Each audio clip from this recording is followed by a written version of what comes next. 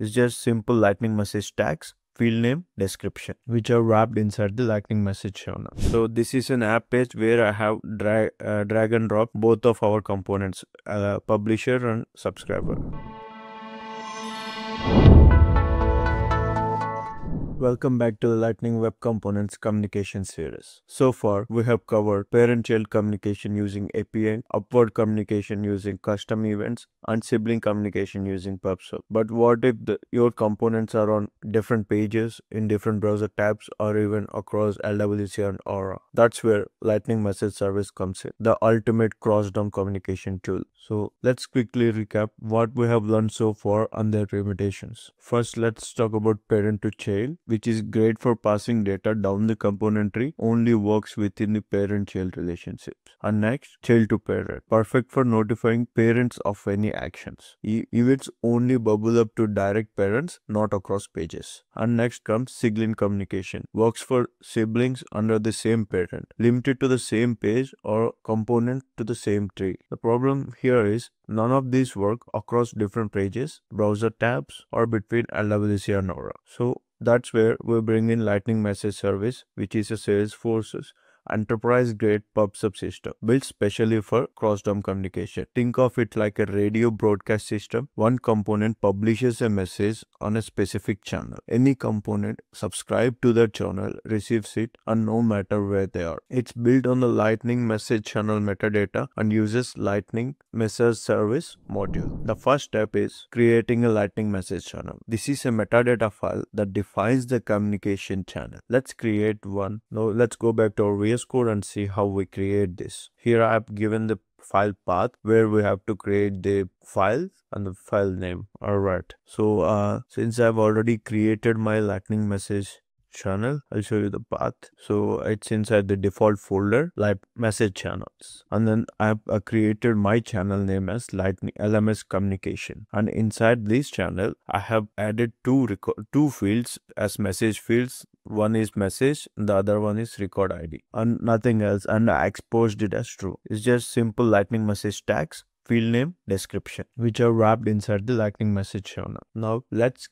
create the publisher component. This will send the messages when a record is selected, or when we enter any message inside the input box and click on the publish, the message will be sent to the published, and it will be listened by the subscriber. So let's see how that works. So I have two components. One is LMS publisher and another one is LMS subscriber. So inside LMS publisher, if we see, I have two fields. One is Lightning input field, and I have binded it to handle change event. So whenever any input is changed, I will get the updated value in my JavaScript. And the next is I have a button, and I have binded that to publish message. Let's see what this publish message does. So initially I have a message context where this is a we have to import this from Lightning Message Service. I have also imported publish. So I'll be using this publish to publish the message into my channel. So this message context, and inside that message context, I'm putting my message. I'm adding my message as whichever event target value. Whatever the user enters, that will be added into this channel, and that will be published. Now I have imported the LMS channel. This is the my channel name which I've imported, LMS communication. Now let's go ahead and see subscriber. So inside subscriber, I just have simple div element, and inside that I have added a p tag where I'm rendering my received message. Received message is nothing but it's the same message service where I'm importing subscribe instead of publish. Since this component, in this component I'm subscribing to that channel, and same same channel name, LMS communication. So here I have added a null check where if subscription is null, then only go ahead and subscribe. That is because if we don't add this check over here, it will keep subscribing every time, which will cause delays and some issues. So in order to prevent that, only subscribe when I don't have any subscription, which means when it is null or empty, then only subscribe, otherwise don't do it. So inside this subscription, I'm using same message context, and I'm my channel name and the payload. I'm receiving the payload.message. So this process only works if both of these components are in the same page. But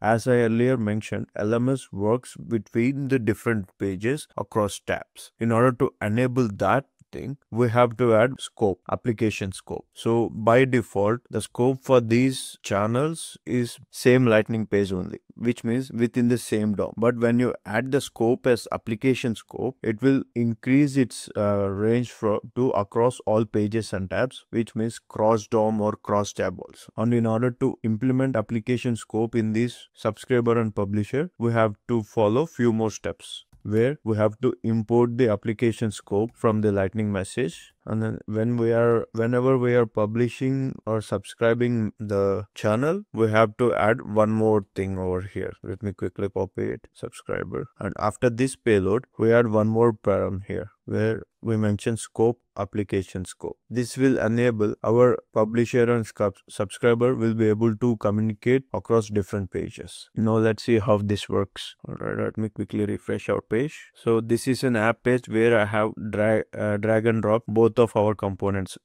publisher and subscriber. On the top here we have publisher, on the bottom we have subscriber. So let me type a message and let's see if subscriber can able to listen to this. Yes, there we go. So we are subscriber are able to listen the message that was published by publisher. Now, before we wrap up, let's cover the do's and don'ts of Lightning Message Service. Always unsubscribe in disconnected callback to prevent memory leaks. So how do we do? So here we can add one more disconnected callback and unsubscribe. Let's import the unsubscribe over here. This is how we do it. Always unsubscribe. Next, use descriptive channel names instead of here I'm using LMS communication. We can use more descriptive channel names in real time. Always keep payloads lightweight, which means you always make sure that you only send essential data, maybe mostly IDs or any important data. Document field purposes in the message channel XML. Handle null or undefined values in subscribers. This is a very minor null check which I have added here. So we have to always make sure that we always handle all the null or undefined values. And when we come to don'ts, don't send large objects. Or don't forget to deploy message channels to production. So usually we might skip the message channel, but we deploy publisher and subscriber, and that will cause a huge issue in production. So always make sure we deploy all the files related to it. And don't use LMS for parent and child. Use API or events instead. And don't create multiple subscriptions without proper cleanup. Alright, now we have completed our entire Lightning Web Components communication series. To recap, LMS enables cross-DOM and cross-tab communication. It relies on message channels. Use publish to send messages. And